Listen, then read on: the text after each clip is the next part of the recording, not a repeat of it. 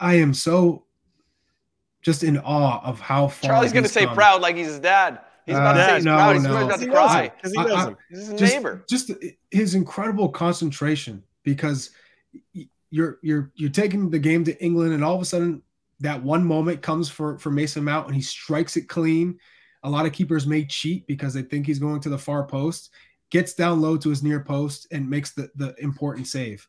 Then with his feet, everyone talked about how poor his feet are, but my man's dribbling out of the back into the midfield. He was not scared of the moment. I mean, he's come a long way.